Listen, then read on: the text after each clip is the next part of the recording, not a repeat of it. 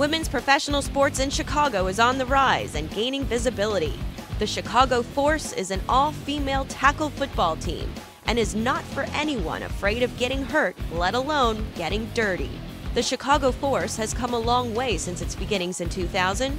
Last year, the Force went undefeated and lost in overtime in the playoffs. The team has built up a dedicated fan base and continues to be one of the top 5 teams in the Independent Women's Football League. Just like any other team, we put in that hard work and we put in that practice, and we're sharp. We're a sharp squad.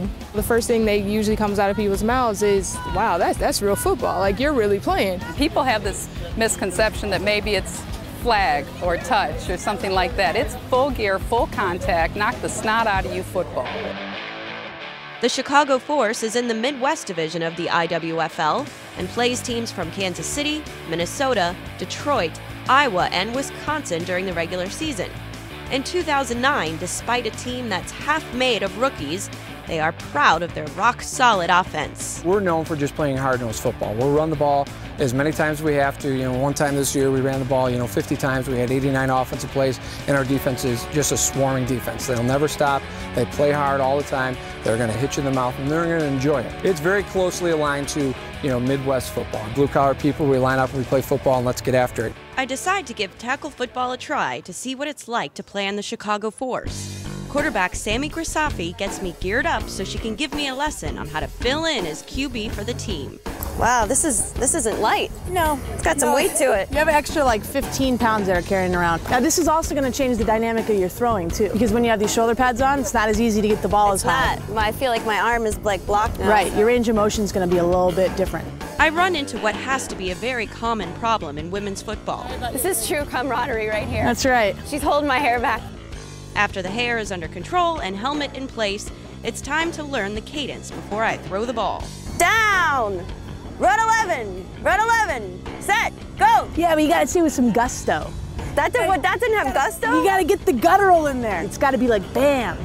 Down! That's like that. They have to hear you all the way on each side of the field. 1, 2, 3, throw! Nice job! After a few more practice throws, I'm ready to go from a bench warmer to a Chicago Force quarterback. Head coach John Konecki describes the play, and I'm ready to go. You want to know how you play quarterback? Pretend like you know what you're doing. All right, get in the huddle. As we huddle up, the reality sets in that there is a team of people on the other side who are ready to crush me. Ready? Force! Very good. Let's go. Okay. Now what? Rep! No!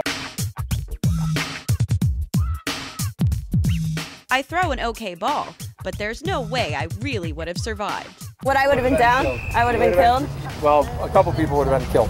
The next time around, the girls were ready to get serious. Woo! Down! Run 11! Set! Go! Where'd she go? Even though they're tough, these girls do have heart and were kind enough to let me run one in for a touchdown. Now I understand why many women who try out for the Force soon discover they'd rather sit in the bleachers. I was lucky they took it easy on me. Tackling and necessary roughness is a recipe for injury. But an injury doesn't keep these women off the field. Defensive end Darcy Leslie has played with a dislocated shoulder, and offensive line right tackle Rosalind Bennett with a cast. As you can see, I came up with a fracture, unfortunately, from a hit from a helmet face mask. I can play, but the only way I can play is with my cast. My team needs me, and I don't want to let them down. We kind of have a saying that you're only 100% when the season starts. When you first walk on the court for preseason and stuff like that, that's the last time you will probably be 100% for the remainder of the season. I mean, you have to keep in mind, we don't get paid to do this, so everybody that's out here is out here for the love of the game. And part of doing that is knowing that, this may be your last season to play. You don't know what's going to happen. And so you come out and you play. Whatever condition you're in, you play. The management of the Chicago Force is as dedicated as the players are to the success of the team. As the level of play in the IWFL improves all around, they say they have to continue to improve as well. We have to continue to have the best coaching available, the best facilities to train in, and it's gone from being a seasonal sport to year-round. You have to condition, you have to weight lift, film study. We do it all. This is not a rec league. But win or lose, the presence of a women's tackle football team in Chicago gives residents an opportunity to see something new and gives young female athletes hope they can do anything they put their mind to.